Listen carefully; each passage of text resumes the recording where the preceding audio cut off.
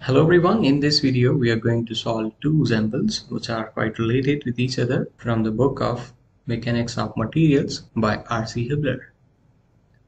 So let's solve first example, which is example number 33. In this example we are being asked to calculate maximum allowable clamping force which is being applied with the help of this C clamp. So this force is required. What we are being given? We are being given with the average shear stress of 80 kPa that is being applied. Now what is the scenario? In this example, these triangular blocks are glued on the wood. So if the glue can withstand a maximum average shear stress of 80 kPa, then we are being asked to calculate the force that is going to act at this amount of stress.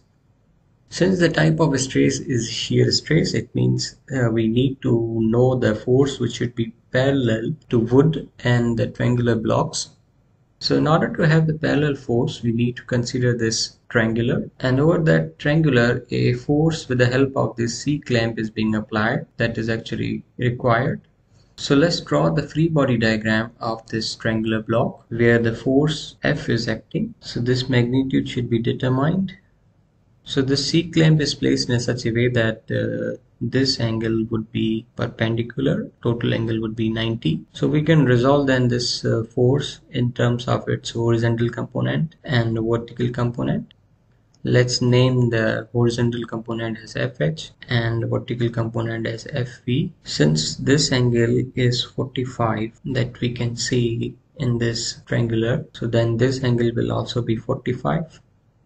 So then this horizontal component would be equal to F cos 45. Now if this triangular block is in equilibrium, then this horizontal force should be balanced by the horizontal force that is being applied at the joint between the triangular block and the wood. It means this will also be then F cos 45. Now we know the shear stress at this point, and we can have the area because the dimensions are given. The length is 50 mm and width is 25 mm. Similarly, we can have the same dimension for this triangular block as well. Let's extend this. So this side is of 25 mm and this side is of 50 mm. Now we can have the area of this as 50 multiplied by 25, and if you want to convert it into meter, then you need to divide by 1000, and ultimately we are going to have area as 1.25 into 10 raised to power minus 3 meter square. So we know the formula for the shear stress. Shear stress is actually calculated as shear force divided by shear area.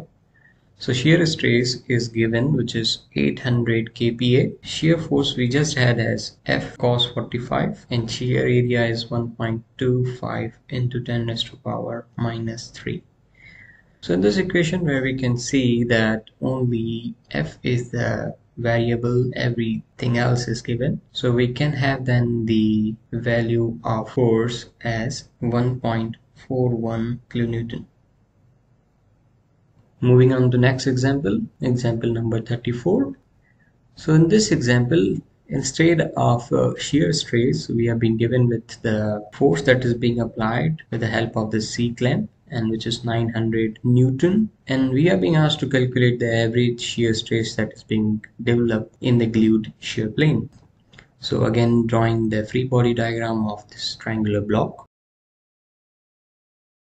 the same force is being applied. Now we are being given with the value of that force, which is 900 Newton. Same story, the horizontal component of this force that should be balanced by the shear stress that is being developed at the glued plane. So this horizontal force would be equal to 900 cos 45. Since this angle is 45, so this will also be 45. So on doing calculation, we are going to have the horizontal force as 636.40 Newton. So this force should also be 636.40 Newton.